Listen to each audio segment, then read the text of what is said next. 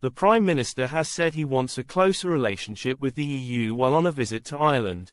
Prime Minister Sir Keir Starmer has been accused of trying to undo Brexit as he visits the Republic of Ireland this weekend. Sammy Wilson, the DUP member for East Antrim, has warned that Brits and Unionists should watch, very carefully, what Sir Keir is doing. He told the Sunday Telegraph, "It could be one of two things. Northern Ireland could be used as the excuse for undoing Brexit.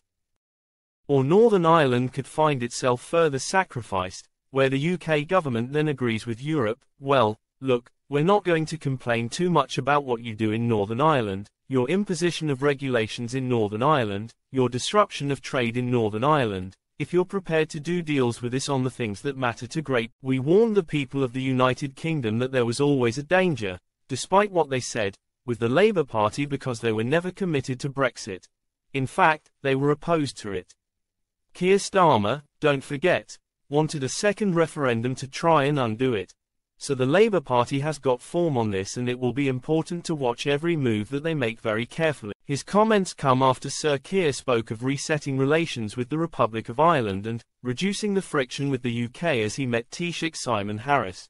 Sir Keir added, "We are also resetting our relationship with the EU, and I have made it very clear that I want a closer relationship with the EU.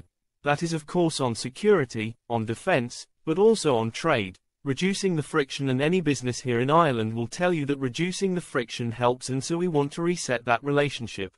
Jamie Bryson, the prominent loyalist activist, accused Sir Keir of trying to appease Irish nationalists. Appeasement.